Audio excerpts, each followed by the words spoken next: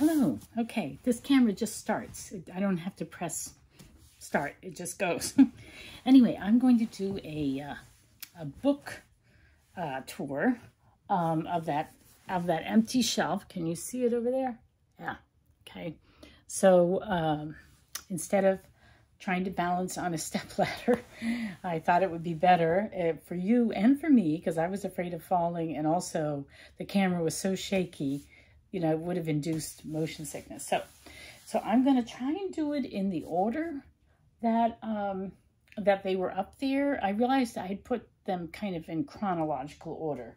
Now let's see how oh boy, I messed it up already. Okay. So this was the first that I had, the Epic of Gilgamesh. I actually had a couple of sort of middle grade versions of this because we read this when we homeschooled. And I got rid of those over the summer because I decided I didn't need 3 different versions, 2 of them kind of middle grade. I would just keep one. I happen to love this story.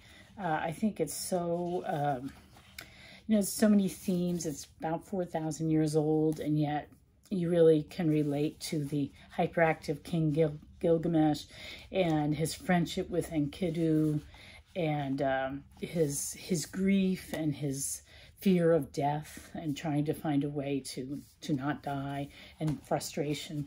So I think it's a wonderful tale, and I definitely want to keep it. Okay, the next one I had up there is the Portable Greek Historians. And I have not read a whole lot of them. I've read, you know, bits and pieces. I think this was my daughter's when she went to college. She went to a classical college, University of Dallas, where you had to read the Western canon. And then you specialized, I guess, end of your junior year and then senior year. She specialized in politics. So a lot of some of these books that I have are from her studying there. But anyway, this has Thucydides and Herodotus. So I want to keep this, even though I haven't read it. You know who inspires me to want to read the Greek historians is Mark at Book Time with Elvis, because he likes to read these things. But yeah, so I want to keep this. The next one is Aesop's Fables, but not retold for children, but you know, I guess the real thing. And this is just a good thing to have. So I want to keep that. And then we get into Homer. So this is the Odyssey. This is the one that I actually read to my high schoolers. This is the Rue translation. I do like to look at different translations of these classic works. This was the one I read. See, it's a prose, I guess. Yeah, it's prose. So I kind of want to keep that because this is the one we actually used. But then, for some reason, I went out to Barnes and Noble, and I think these were all on sale or something, and I got this beautiful edition. And this is look at the nice, I like the nice map. This is translated by Samuel Butler. Introduction by Michael Durda. Durda? How do you say his name? I know I've seen him as a literary critic. So I did get this nice, this is both the Odyssey and the Iliad. So that seems like something I should keep. Then I have 2 different translations of the Iliad. And I think I preferred the Lattimore. Yeah, the Lattimore was just more beautiful to read. I personally like the Odyssey better than the Iliad. The Iliad is very, you know, it's war. And I don't know, I never warmed up to Achilles. Who is it that I liked? The one he fought, the Trojan guy. Hector. I loved Hector. Didn't like Achilles. Didn't like... I just... It was too... the Odyssey spoke to me more than the Iliad. But I like this version. I also have Fitzgerald. And I think the reason why I wanted Fitzgerald... I don't know what my reasoning was, but I have the Fitzgerald Aeneid, translation of the Aeneid, and I kind of like the idea of having both, you know, the Latin that he had to translate and the Greek that he had to translate. But I don't think I cared for him as much. First of all, he spells everything weirdly. You know, if you're translating into English, why do you need to keep the strange spelling that makes it look more, you know, Hector is spelled with a K, Kronos is spelled with a K, everything's spelled kind of weirdly. Yeah, the Trojans and the, you know, Acadians or the Achaeans. Oh, I can't remember now. Anyway, so I didn't care for Fitzgerald quite as much, but so maybe I should give this away because I already have 2 copies, right? So do I need 3 editions of the Iliad? You know, that seems a little excessive. Oh yeah, and last night I noticed that I have another copy of the Odyssey upstairs. I don't know what the translator is for that one up there, so I should bring that down because what I want to do is group everything together, and I don't quite know how to divide things up. So these are just classics. I sort of started to organize these. So these are all just straight classics, you know, from ancient times. Then the next one is Plato, The Last Days of Socrates. And I have read this. The Phaedo, is that how you say it? The Crito, the Apology. Yeah. So, oh yeah, You-thee-fro. Oh boy, I'm not pronouncing things. But you know, this one. I know I've read it a while ago. Am I going to pick it up and read it again? Probably not, but I do kind of just like having these classics. So I don't know. The next one is The Republic of Plato, and this is something you can see. It's still in there. This is from my daughter when she was in college, and she's got all her notes. You can see her notes in here. I had an old copy of Republic that I think I got rid of because it was really falling apart.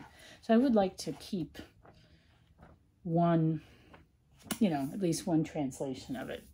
So, translate with notes by Alan Bloom. Okay. Anyway, so I would like to keep that. And then I've got Rhetoric and Poetics of Aristotle. Now, I was studying rhetoric for a while. Now, did I read this? I mean, did I buy this or is this from my daughter? Read footnotes. Somebody's... I can't tell whose handwriting that is. People made notes in it. Anyway, I did read Poetics a few years back, and I did study rhetoric a little bit when I was teaching writing to 7th graders at a co-op. So I'd like to keep that.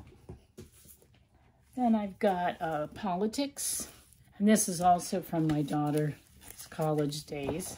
She didn't want it on her own shelf. But I kind of like the idea of having it.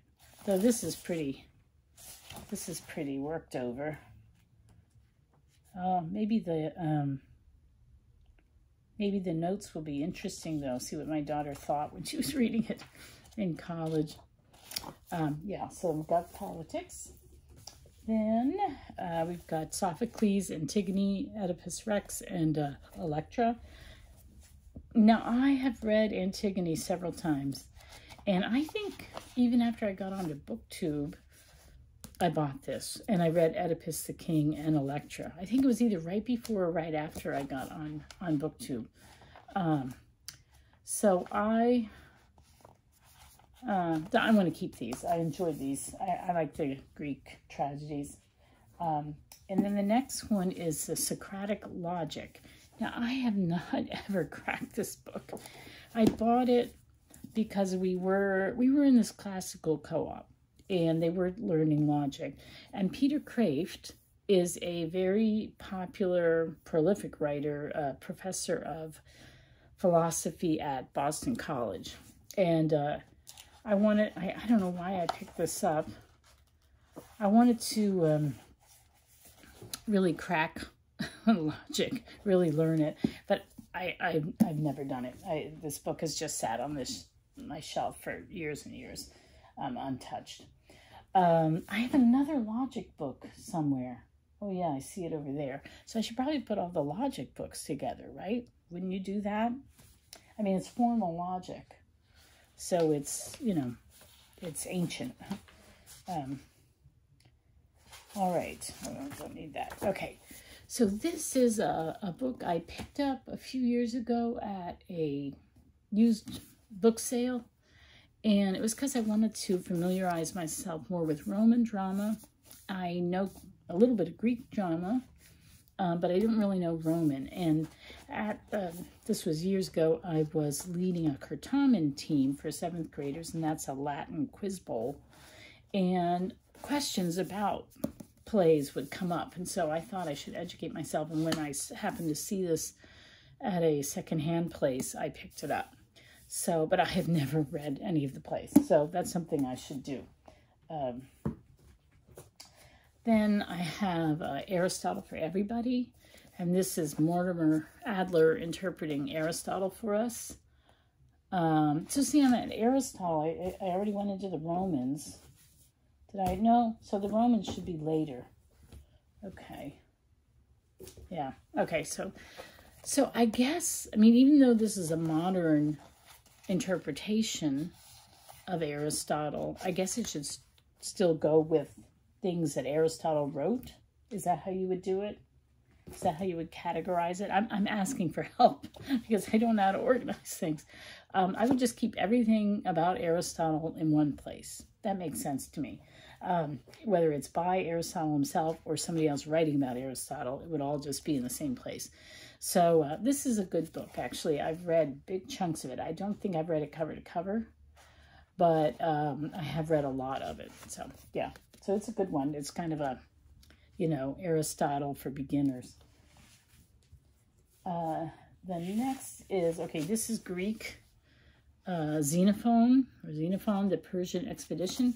I had read a really great children's retelling of this. Now, should that go with this?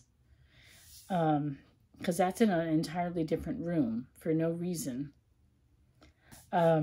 But this is the Persian Expedition. I actually read this in January of 2022, and I found it really, really interesting. It's a really just heart-pounding story about these Greek mercenaries who get stuck behind enemy lines, and they have to march out. They have to defend themselves, and how they do it. And Xenophon becomes a leader to get them out. And it's quite a thrilling story, so I really enjoyed reading this one. And then this is a middle grade thing, which I have never read. I think my husband read it out loud to our kids when we were homeschooling. And I know the Golden Fleece has to do with Jason and the Argonauts, but I have never really read those Greek myths. And this is just a retelling. This is a famous, he wrote, when did he write? Maybe back in the 1920s? But anyway, he was a popular author who retold a lot of Greek myths for children. So I would like to read this one day. So I don't want to get rid of that. All right, so let me go into my, is this my Roman section? Yeah, let me go into my Roman section. Okay, so that was Epic of Gilgamesh and then all the Greeks. And then I have this edition of the Aeneid. Now I might have some children's retelling of the Aeneid, so they should probably all go together. I tended to divide things up. You know, middle grader or children's stuff was in one section, and then, you know, the originals or for more adults was in another section. But I'm thinking, is it more sensible to just put everything all together in the same place?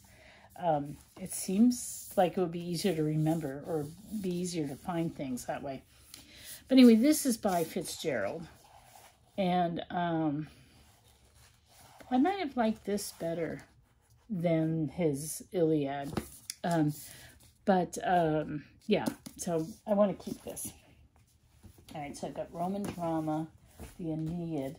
Now this I'm really excited about. This is Ovid's Metamorphosis, and I bought this and I was going to read it last year, because last year I was trying to bone up on my Latin and advance a little bit more, and I was teaching myself from a textbook called Latin with Ovid, and so I decided I was going to go out and actually buy a translation, and I went to Barnes & Noble, and there was a couple different translations, and this is the one that I really seem to like the most. The language seems really beautiful.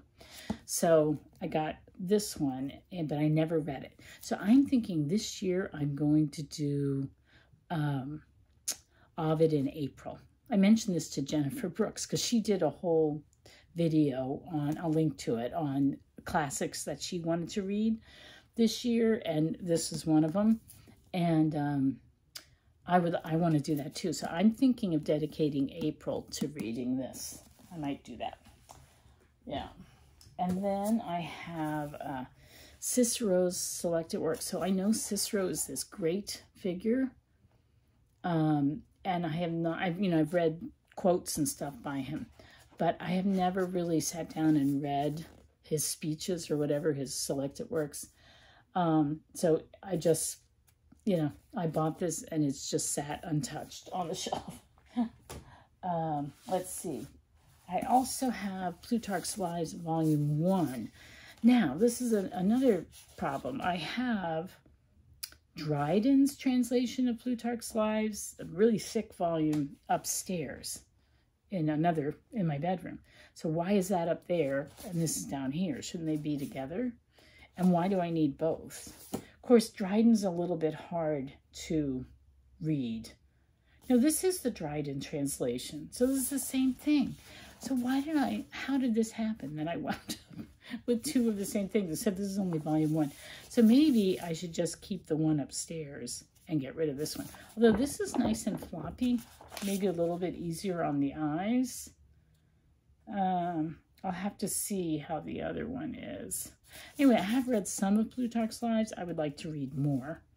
I don't know. I might not need this. Then I have, now see, should this be grouped by all the books that I have by C.S. Lewis, or should I have it up because it's a retelling of Cupid and Psyche? So I don't know. Where should I put this? I do have several of C.S. Lewis's books, so should they all go together, or should this be in the classic section? I don't know, but I love this. I've read it twice now, and this is one of my favorite things that C.S. Lewis wrote, Tilia Faces. Okay, and I think that might be all the ancients. Let me see. I have Eusebius, The History of the Church, and I've read chunks of this. Now, this was written in Latin. This comes later. This is like early Middle Ages. When did he? Yeah, this is early Middle Ages. So this is kind of a bridge between the Romans and medieval times. And then I have a bunch of Beowulf retellings because my middle son was very interested in Beowulf when he was like 14. He thought it was the coolest story. So I got this because this was actually the same edition that I read in high school, and I found it at Bethlehem Books, which is a very nice online. I'll link to it. It's a great place to buy old books that you can't find anywhere else. So this is, it has nice illustrations. So, and it's pretty good. It's retold by Ian I don't know how you say his last name, Serralier, but he wrote another, The Trumpet of Krakow or something. He wrote another really popular middle grade book. I do like these black and white illustrations. So anyway, so it's a pretty good translation. And then we got Beowulf, translated by Charles Kennedy. I don't know why we have this version. Do I need this version by Charles Kennedy? I I don't know. And then this is nice because it's Seamus Heaney's translation, which got so many rave reviews. It's a really beautiful, beautiful translation. See, we read through it. You can see we studied it in high school, went homeschooling. So yeah, so I want to keep the Heaney, and I want to keep this version because that's the one where I first was exposed to Beowulf in high school. I'm not sure if I need this one, though it's kind of neat to have different translations. Then this one is a retelling in prose, and I think he takes a lot of liberties.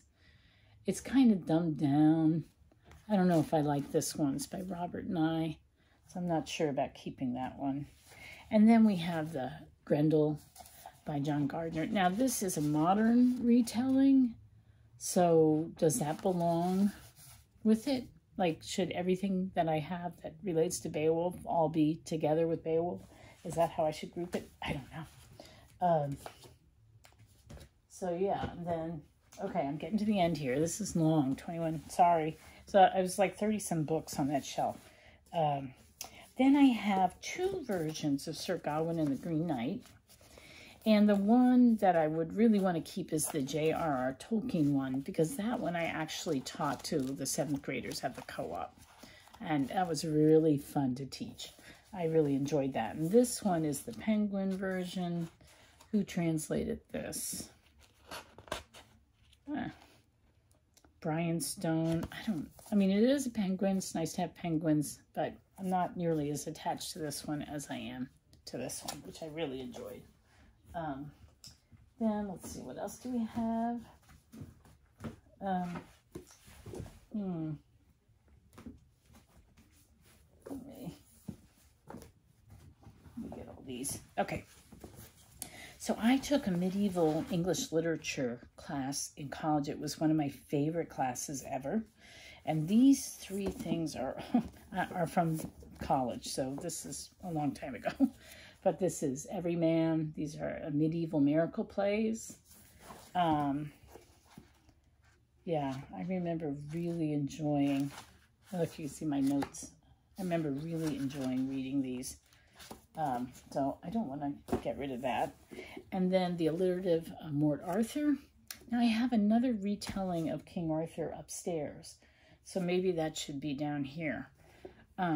It's the retelling by, I can't remember his name now.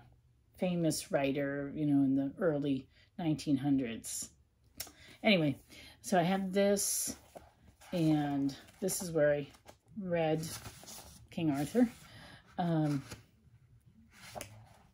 So I don't want to get rid of that. I'm so attached because of the class. And this is a wonderful collection of medieval English poetry. And we had so much fun reading this. This was so good. So I treasure this particular book. And then I have, my husband bought this one. It's the Mabinogi. How do you say that? He went through a period where he was really interested in the Welsh mythology. And so he bought this. I have not read it. The Cloud of Unknowing. So this is a religious text, I think. Yeah, but it was written in Middle English. So does that go in religion, or does that go with medieval stuff? I'm not sure, but, and I have not, I think I bought it secondhand somewhere, and I don't think, oh, I started to read it. Look, got a bookmark in here. Yeah, this is a great bookstore in Washington, D.C., Politics and Prose. So I got to chapter 3, but I don't remember reading it. I don't remember it. Oh, and I have another bookmark here, so maybe these aren't my bookmarks. Why are they shoved in like this? Well, anyway, I don't know. Should I keep it or not? I don't know. And then this is 2 Lives of Charlemagne. And I bought this because at the co-op where they taught, they wanted to have an adult book group, like all the parents could be in a book group. And we were going to read this, and then we never did. So I bought it, but I have not touched it. And then this is Canterbury Tales. And this is what I bought when we read a few tales. I didn't dwell on them very much when we were doing high school. I don't know why. I didn't. They were kind of bawdy, and I didn't really want to read bawdy stuff with my teens. And so we just did a few of them. So yeah, this was the text we used. And then the last three, and then I think I'm done. I have T.H. White's Once and Future King, which is, of course, a retelling of Mort Arthur. And then I have Those Terrible Middle Ages, Debunking the Myths by Regine Pernot. This is a popular Catholic historian, French Catholic historian, who tries to counter the myth of the Dark Ages, and they weren't so dark. Yeah, so yeah, that's something. I think I started to read it. It looks like I have a bookmark here. I got to page 29. So maybe I want to read that. Maybe that would be a good thing to read for Historathon. I have to see what it focuses on, because I have a particular interest in just the cultural stuff,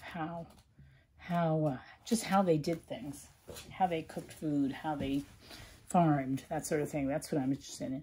And then I have Catherine of Siena by Sigrid Undset. I have tried to read this a couple of times. I cannot get into it. Catherine of Siena, I know that she was revered. I know popes sought her guidance, and people traveled from all over to get her. She mentored many people. She was highly, highly respected. She must have been extraordinarily intelligent and profoundly devout, but she was so ascetic. She fasted. She basically killed herself by fasting herself to death, and she was so into that self-flagellation and stuff like that, that I find it creepy, and like maybe she had a mental illness. I don't know. And people rave about this book, about how Sigrid Undset portrays her, and I don't know. I can't warm up to Catherine of Siena. I'm sorry. I feel like I have to hand in my Catholic card. Anyway, was the shelf tour. Those are all my books. My questions are, how would you organize them? I think I need to gather in the books that are scattered through the house and put all the books that deal with one topic or one author together. That's how I want to do it. Because I get so frustrated. I can never find my books. I'm always thinking of a book, and then I go look for it and I can't find it. It's just not in a logical place for me. And yet the idea of like cataloging and all that stuff, that's just, I can't go to those lengths. I just can't. I know I'll never finish it if I start a project like that. So I need to be simple and organized. So what would you do? That's what I'm asking. I'm seeking advice. All right. I hope this wasn't too long. Take care, and I will talk to you later. Bye.